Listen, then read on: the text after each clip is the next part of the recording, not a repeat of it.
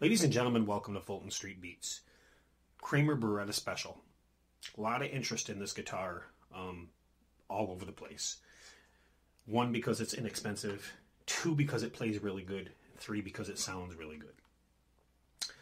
At the $199 price point, it's really an incredible guitar.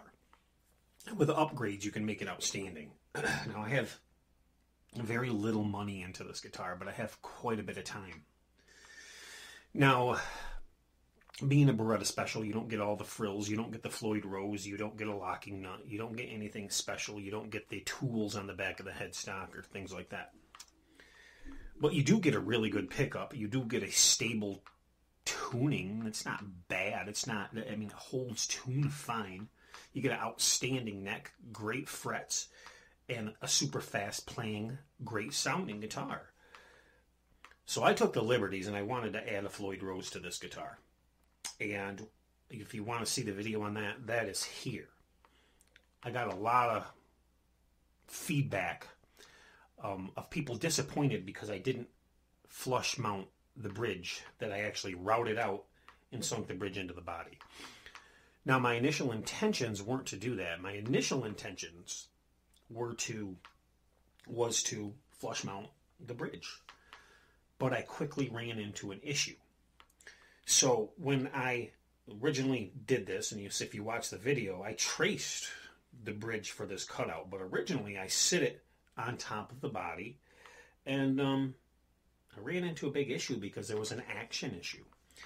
That's right, apparently the action of these guitars, or the way the necks are shimmed, or the way maybe the body's built, or maybe the neck is built, it raised the action up a lot more than I was comfortable with. Now, was it playable? Yes. Was it comfortable?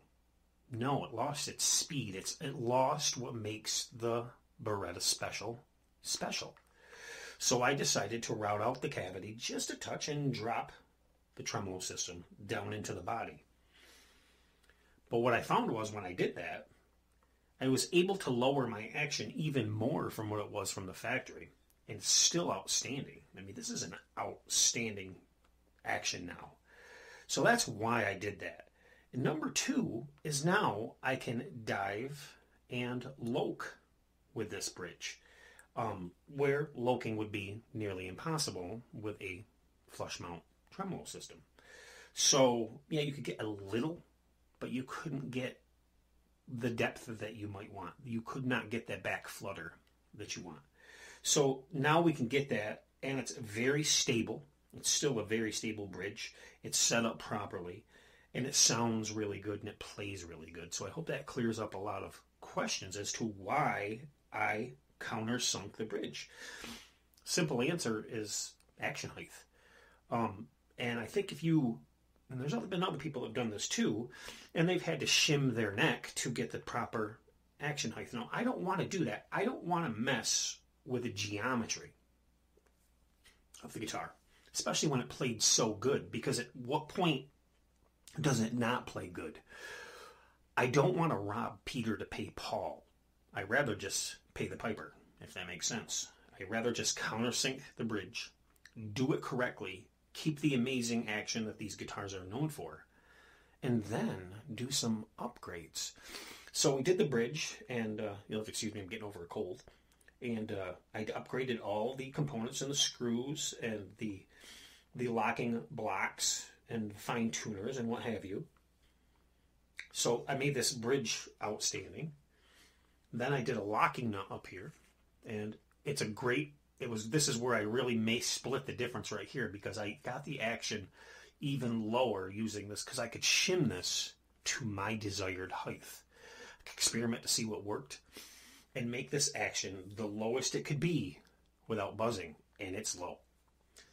Now, another thing that I did, and if you want to look on the back here, I did the tools on the back, which I think's really, really cool to have the tools on the back. You can see that there. So we did the tools on the back. We did, I have 3 springs on this system. Usually I run 2. I found that the tuning stability on this particular guitar is better with 3. I'm running a noiseless one in the middle, and 2 heavy-duty springs on the outside, and it really has a lot of tuning stability, which is cool. Also, I've cut out the capacitor on the inside of the on the pickup, or on the pot, I'm sorry, on the pot, the capacitor's cut out, which gave me a lot more output and a lot more controllable fade and a lot more low volume tone, which is the exact opposite of what it should have done. But obviously the capacitors they put in this are subpar and they don't work properly. So that has been done. What a great playing guitar. Also, as you can see, I put a string bar on this, and I did this in a very unorthodox fashion, and mostly out of necessity. The string bar on this, as you can see, is mounted very close to the nut. Now, I didn't have a long enough string bar to put it back here, because as we know, these strings fan out at the top on these Kramers. They fan out, finger out. And you need a quite long bar to put these down if you're running a locking nut.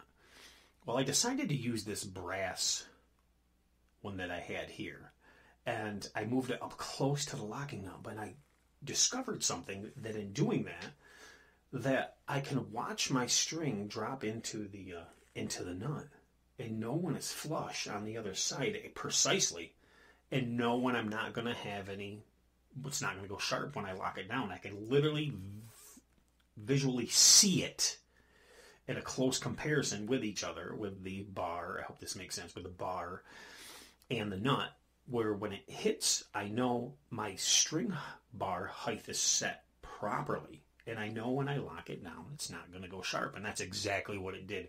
It makes changing strings so much easier, and worrying about going sharp or flat just so much better. I barely have to use the fine tuners after I get this thing in tune to do anything, if anything. And honestly, I don't think I've even used them yet. But really cool guitar. I recommend this guitar even in stock form. And if you decide to put a Floyd Rose in and you want to flush mount it, that's fine. But be warned, your action is going to be high if you do that. It's going to be high. And also be warned that your screws for your intonation screws that pass through here, usually they protrude on the other side. So getting a Floyd Rose perfectly flat without them ruining the finish underneath, or scraping or binding or grabbing or catching underneath, getting it flat, is nearly impossible. So that's another reason why I did that. And I'm not going to go around and search for other screws that are shorter, because, well, I want them to work as the way they're supposed to. Now I have 4 bridges over here, Floyd Rose style, and both Floyd Rose, and they all do the same thing. Those Allen screws pass right through, and they just leave a little bit on the other side. So obviously that's going to dig into the guitar when you're using it, and that's something I wasn't prepared to do either. So I believe the right choice was to countersink it and do it, well, I set it up for me. Now, if you want to do it another way, that's great. And keep in mind, when Kramer does these from the factory, they're putting the flush mounts on because, well, they're setting it up properly. They know what they're doing and what neck angle and what shim they need to have for that bridge to be flush.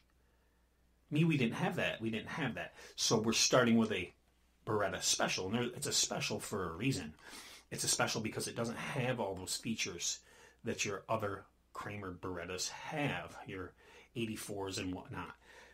So that's why I did it. I think it's aesthetically pleasing. I think it looks fantastic. And look at that bridge. I think it looks fantastic in there. And it works great. Now, I'm going to play a little backing track for you. And you can hear the sound of this thing. It's a mean.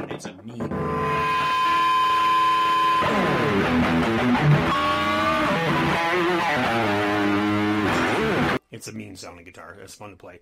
Let me plug this into the DAW over here, and we'll give you a little backing track, and you guys can hear how this sounds. It's pretty cool. If you could hit that like button, share, subscribe, and I'll be talking to you soon. And I hope that clarified why I countersunk the bridge. Thanks for watching, guys. Peace.